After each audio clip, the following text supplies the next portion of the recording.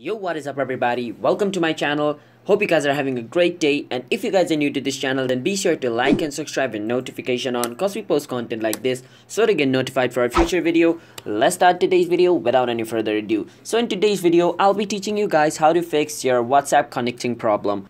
So if you're facing this problem, the first thing you can do is check your connection, because if your connection is slow or your Wi-Fi connection is slow or unstable, then of course you're going to get this problem where it says connecting problem. If your Wi-Fi connection is stable and you're still facing this problem, then you can do this thing. You can click on this three dot and then click on settings, and on setting click on help over here, and on help click on contact us, and over here enter your problem. So our problem is connection issue, so we can connection problem. And after you write this, you can click on next.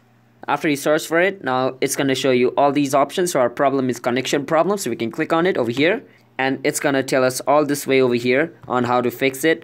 So I'm going to explain some of it. So some of it says like turn off your phone and turn it on, and the other says check if your WhatsApp is up to date by going to Play Store, and this that. And if you tried all this step and if it's still not fixing your problem, then the other thing you can do is go to setting and check all the permission of your WhatsApp, if it is turned on or off. So let me go to my setting. So the phone I'm using is Oppo, and the setting interface in different phone is different, so your setting interface might be different, just remember that. But it's basically same on most of the Android. Go on app management, and on app management search for WhatsApp.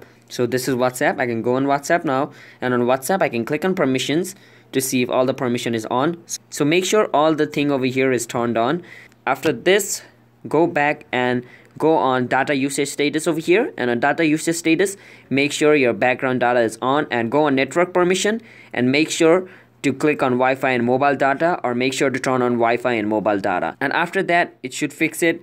But if it still doesn't fix it, then you can always go on storage usage and clear data, which means it's just going to clear all the cache of WhatsApp and make WhatsApp new. And when you try to open WhatsApp, you need to enter your phone number again and verify the phone number to log into your account. It's basically like when you install WhatsApp when it is new. So that should fix your problem. And if you guys found this video helpful, then be sure to like and subscribe and notification on, and comment down below what type of video we should make next. And if you guys have any question, feel free to comment down below. We'll try to answer them. And I'm signing out. Have a nice day everybody. Bye bye and peace out.